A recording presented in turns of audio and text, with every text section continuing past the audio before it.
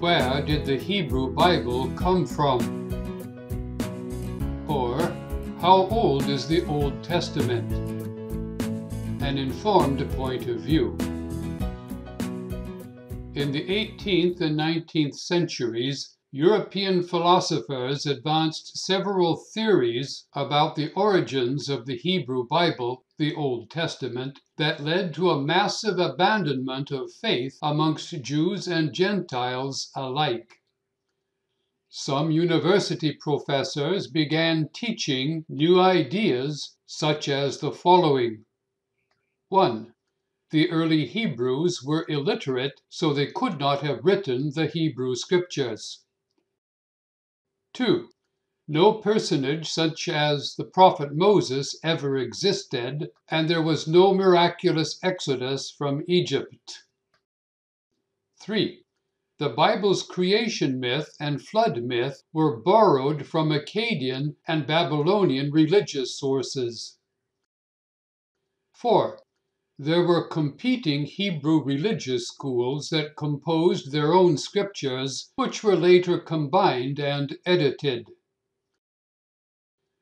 5. The Hebrew scriptural manuscripts were copied by hand so many times that mistakes, alterations, and additions have made today's Hebrew Bible corrupt and unbelievable. 6. Darwin and science have proven that we humans are the product of chance plus time, such that no God ever created an Adam or an Eve. 7. Since Jesus believed and affirmed the Hebrew Scriptures, Jesus was mistaken and is not to be trusted or believed. Unfortunately, those who abandoned their Bible and their faith in the only Savior, putting their faith in the assured results of science and higher criticism, may have forfeited their eternal soul. Research and discoveries from the mid-20th century to the present allow us today to better understand the history of the Hebrew Bible. In the guise of a brief overview, one can distinguish some general themes that have a basis in history and in extant manuscripts. Between the 20th and 15th centuries BCE, the Hebrews interacted intensely with pagan societies and religions whilst conserving their own historical details, composing their own texts, and embracing Yahweh, a unique deity unknown to pagan societies. The prophet Moses collected ancient texts, transcribed divine revelations, and issued laws that were written on tablets, on parchment, and perhaps on Egyptian papyrus paper. Throughout the following 1,000 years, these and new prophetic scriptures were preserved and edited under the inspiration of Yahweh's Holy Spirit. From the 6th century BCE, Israelite communities in Babylon adopted the Aramaic language and translated their scriptures in what they call Targum and later in Syriac language.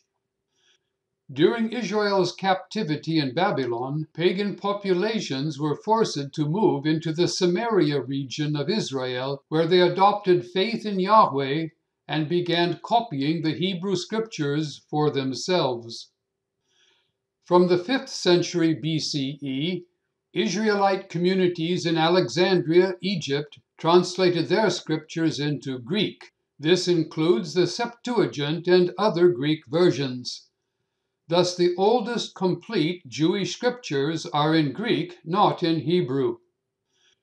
Israelite communities inside Israel, under Greek and Roman rule, conserved their scriptures in Greek, in Aramaic, and in Hebrew. The thousands of manuscripts and fragments found at Qumran and other ancient sites since the 1940s include all of these languages, as well as variations between Hebrew manuscripts. Until those discoveries were made, the oldest Hebrew Bibles dated from the 9th century CE. Now we have copies 1,000 years older. Although these prove nearly identical, they conserve some important variants. This abundant evidence allows experts to discern lineages of copies in each language and to identify where variants were introduced.